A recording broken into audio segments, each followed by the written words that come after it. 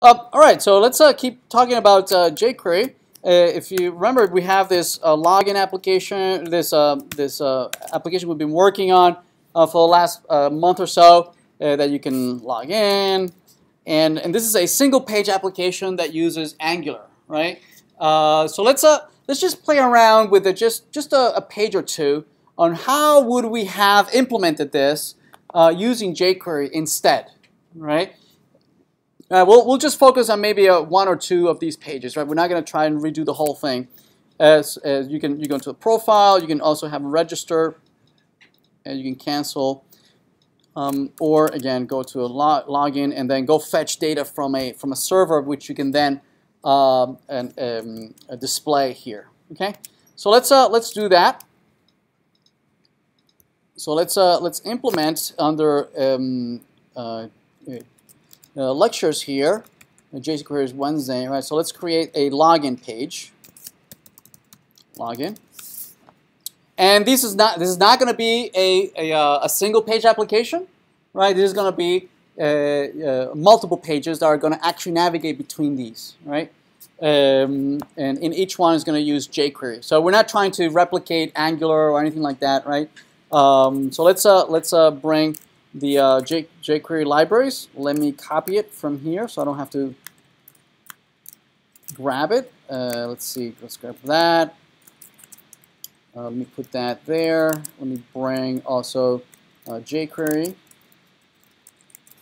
I don't know if these are. I might have to go up one. Probably another one. Okay. So say this is the login page. And let me grab the login page already implemented so I don't have to rewrite it. So let's go to user, templates, login, and let me grab some of this here. So let's copy and I'll put it in here. All right, and let me navigate there.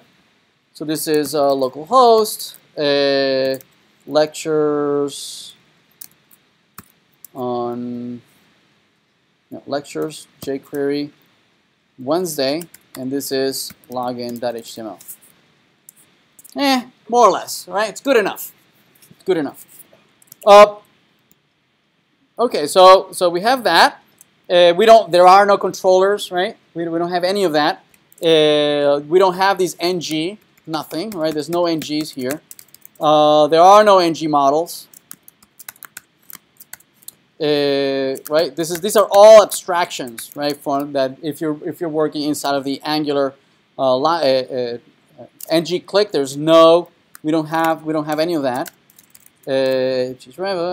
These hashes mean nothing in jQuery, right? So you would actually want to navigate to register.html. Okay, let's see what else. Model error, we don't really have anything there. We probably okay. So let's see. All right, and at first, we want to maybe style these things to not be displayed, right? This alert, maybe when we want to say maybe style it, saying that by default, the style is that the alert is display none. I don't want to display it first, right? So I don't want to show it. I want to programmatically display it later on. Make sense? All right, so let's do that. All right, so let's see. Let's have the logic for that login page. Let's have it in a JavaScript, right? We'll have it maybe here, login dot JavaScript. Okay, and in here we will still have our if-else, right? Where we're going to do a $sign init.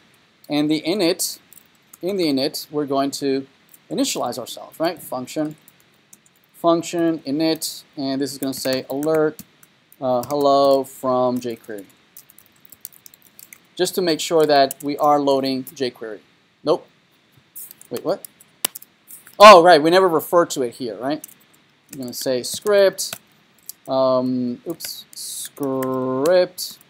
Source, and we're going to bring login, right? Login.js. There it is. So this is going to be like our controller, right? This is the equivalent of kind of like our controller is going to be. But unlike the Angular controllers that had this object kind of abstraction of the page, this jQuery is going to have direct access, going to directly manipulate the DOM, right? It's going to get its hands really dirty, manipulate, talking directly to the DOM, right, to the page. So let's reload. There we go. Hello from jQuery. Very good. So what do we want to do? Well, first of all, we like to listen for this incoming login method, right? So how do we do that? Well, we have this login page, this login over here, and let's see. Let's give it a name. Let's give it a name. It says ID login button. Okay. So from jQuery, what we could do is grab that. We can say var login button. Let's grab that and say $# login button. There it is. Right. And let's create an event handler. Right. If you click on it, to create an event handler in jQuery, you would use the click function and say that which function do you want to call when there is a click event, right? I want to call the login function, okay? And the function is down here, login, right? So I'm going to say alert login button clicked, okay? So if we refresh and click on this, notice that it says login button clicked. Make sense? All right. All right, so what do we do here? Once we click on that login, what do we want to do? We want to grab the username and password from the DOM, right? And those are where? They're right here, right? They have IDs too, ID user and ID password. See that? So let's grab them from over here. Let's grab the username. Let's grab it, hash username, and let's grab the password, right? $, password. Okay. Now that we have that in the login function, we could grab the values, right? So to distinguish these things, I'm going to call it that this is the username field, right? And this is the username field. Yes. To grab the values, the actual username, we can grab it from the field. Username field, I can ask it for the value of the field, and I can grab the password, right, from the password field, right? We'll say value, right? And we can then display maybe here the username and the password. So if we refresh and we type something there, we click on Bob, indeed we grab it right there. See that? We have them both. Everybody good? Everybody still with me? All right. But what we really want to do is that we want to send it to the server, right? We want to send it to a server with a URL. And the URL, I believe it's something like, let's see, I think it's /API/user/query username equal username, right? Something like that. Am I doing it right? And then ampersand password equal and then password. I think that's the URL, right? And then we want to send it over to the server, right? I think that's the API. Let's see. Assignment, app.js, and we have, no, that's the morning. Let's see, Wednesday right here. It's services user service. Right there, it's this one, I believe. Find user, right? Find user. And find user, depending on whether we have username and password, it's going to go one way or another. Okay? Right, so let's try it. Let's send it from our controller.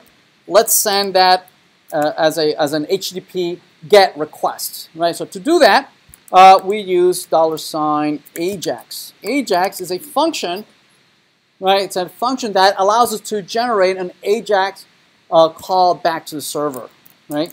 And it takes as argument an object that that we can configure what the URL is. There it is, right? We can pass it around.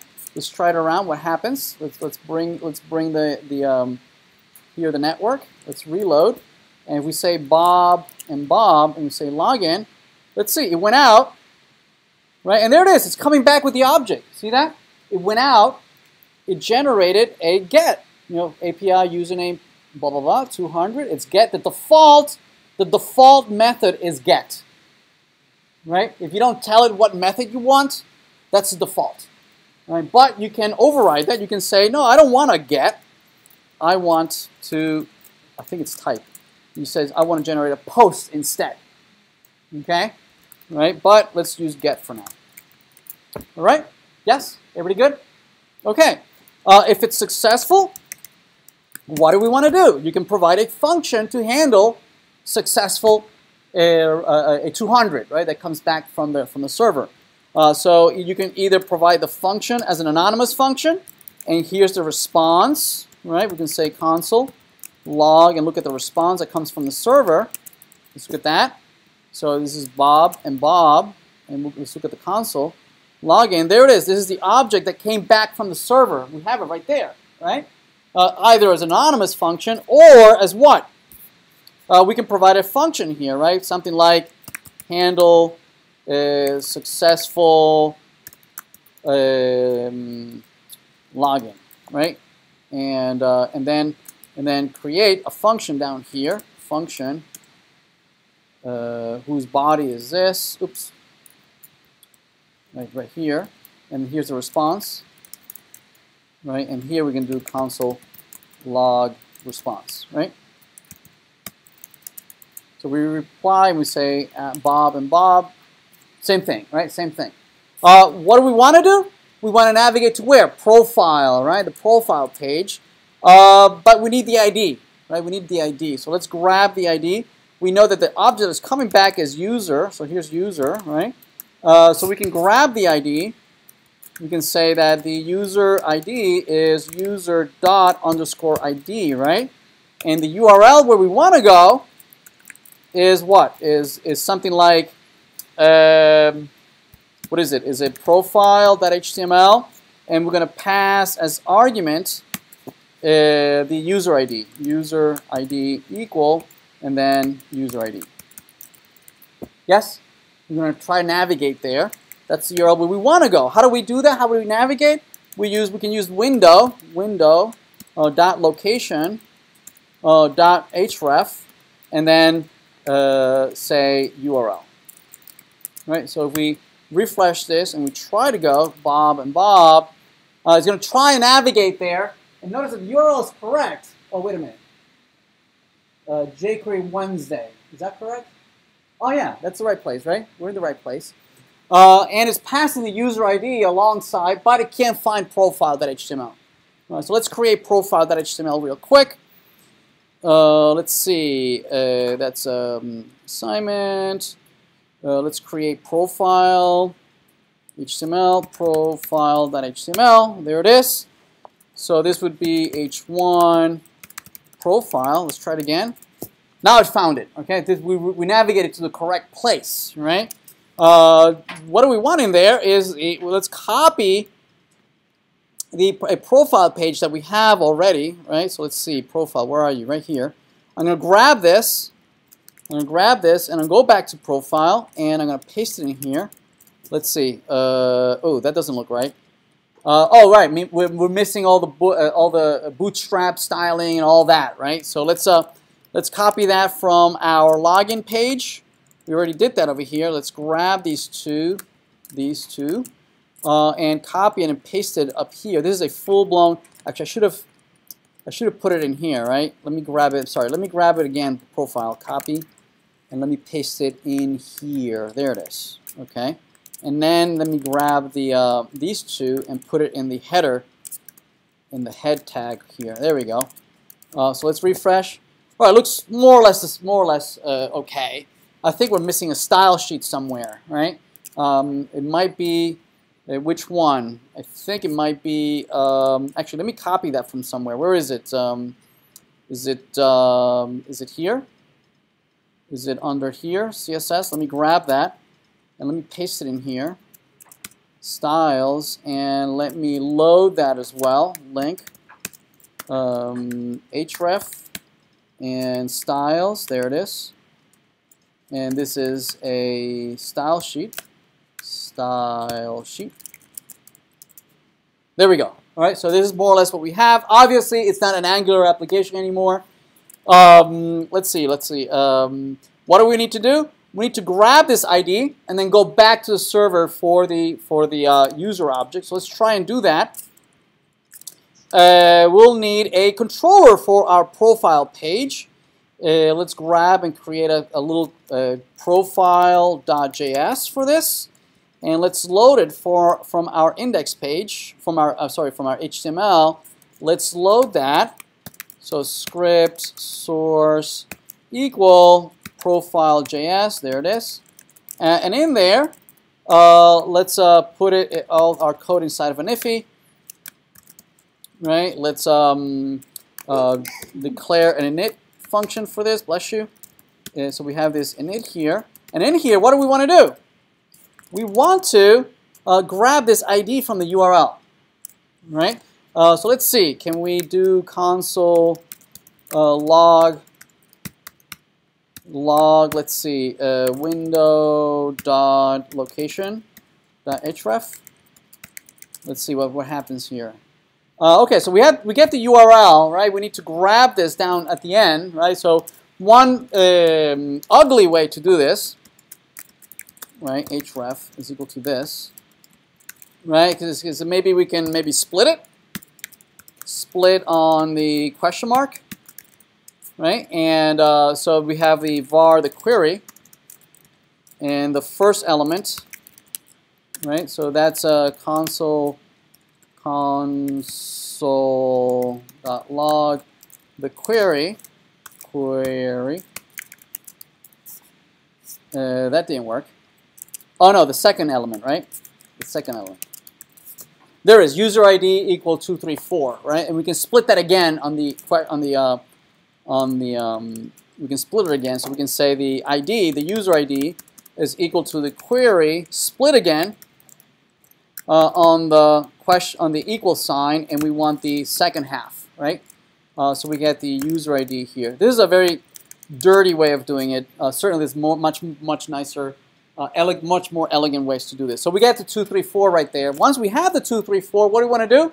We want to go fetch the user by ID, right? And we have an API for that, I believe, right? So the URL, I believe it's API. User, and then followed by the user ID. Is that correct? I think so, right?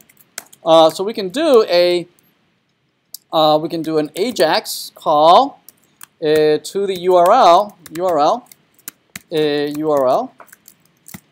right? And on success, we want to look at the response, console.log response. Right, so if we go there, notice that indeed we're getting a hold of the object from the back from the server, correct? Right? And what do we want to do is actually let's pass it along to a function. Maybe a proper name for the function would be render user, right? So here's a function, render user, and here's a user, right? That is being passed as an object that's coming from the server. And what do we want to do? We want to populate all these elements, right? We want to populate, let's see, what do we want to populate? We want to populate this user over here, right? Obviously, we don't have an ng model anymore, right? So that's irrelevant. We don't need that. But we do have an ID, right? We have an ID. So we could say, hey, grab the ID, the first name ID, which is this one right here, right? And I want to set the value of that input field. I want it equal to user.firstname, I think. Let's render that. There it is, Bob. See that? There it is, right? And we can do same thing for last, right? Last name, right? Last name. See that? Right, so and we could keep doing the same thing. That makes sense, right? Again, very, very quick example of what you could possibly do and implement this in a jQuery version as opposed to Angular, right? Obviously with jQuery you are you are talking directly, raw, right, to the HTML. There is no abstraction layer, right? You're way down in the weeds, right? But sometimes you need to get there, right? Sometimes you need to get there. For instance, Angular certainly does, right? At some point, it has to talk to the raw DOM, right? And it does this through this abstraction of the directives, right? And so we would like to learn how ourselves can do something like that, right? And we'll talk about directives next. All right.